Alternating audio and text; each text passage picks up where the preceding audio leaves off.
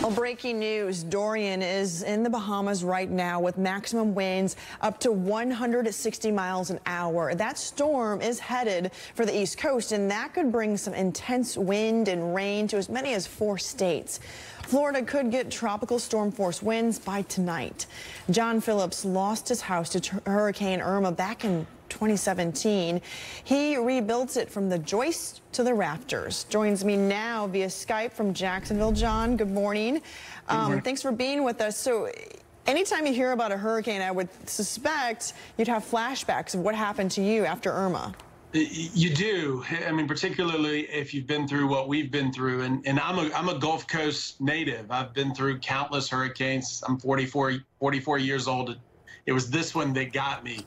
And seeing it and hearing it's a Category 5 and watching the news, it's an uneasy feeling for us and our kids who really don't know that you can have hurricanes without damage or even more freaked out than we are.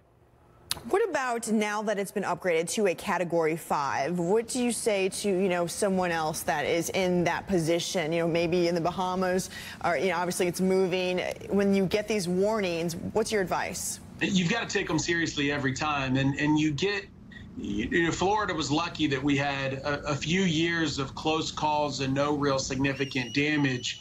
But with Matthew and Irma and some of the ones we've had recently, and they're getting stronger. 5s are more common now for whatever reason, not to get into politics. But you've got to take them seriously. If we've evacuated the last 2, we're still kind of sitting on pins and needles trying to determine if we're going to go up north or I guess west to try to avoid the storm.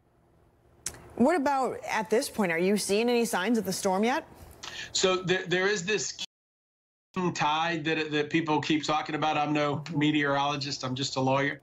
But the tides are higher when they crest, which that was part of the problem with Irma. You have a river that flows north through Jacksonville. You have these high tides, nor'easters, and a hurricane coming through. It's not really the hurricane that people think about, the wind and the houses that disappear. For most people, it's the storm surge that floods you and wipes out your way of life, knocks out power. All right, John Phillips, thank you so much for sharing your story. Stay safe out there. We appreciate your time today. Thank you. We're switching gears here. Meteorologist Allison Chinchar has some breaking news. You want to update us on a few things?